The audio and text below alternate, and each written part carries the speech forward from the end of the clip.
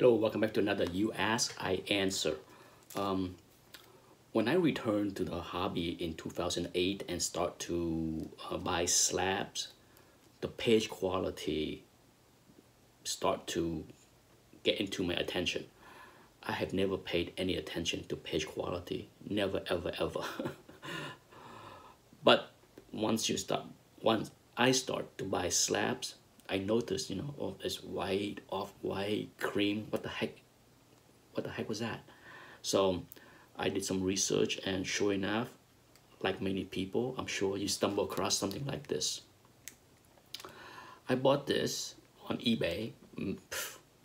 I think this came out in the 90s. I haven't paid much attention, but I will slide in an image of the little card inside. I never opened this, so I bought this, and even before it arrived, I saw commentaries on this on the cbcs forum, and over time I agreed that if you use this strictly, okay, if you buy one of these and you rip it open and take a look at the card like the one I'm showing right here, you are likely to grade the page quality harsher.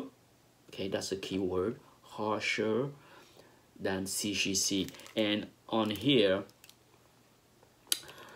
there's white, and then there is tan and brown. Okay, so it's not really the same kind of page quality that you see like cream. There's no such thing as cream on this little package. Okay, so if you're not familiar with page quality and try to gauge page quality and you want to use this, I'm not saying don't use, okay? This is not a video where I say this is complete garbage, don't waste $3, whatever it is they sell on eBay these days. You can still find them on eBay. Yes, you can still find them.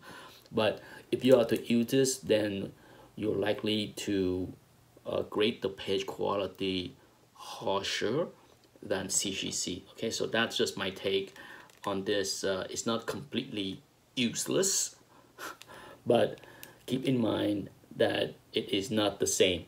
Okay, that's the key. Just like the overstreet grading standard, it is useful if you want to learn how to grade, but it is not the same as cbcs or cbcs. They have their own little secret sauce formula for that. Okay, so that's it. That's just a quick video just to answer the question that I get from time to time over the past few years.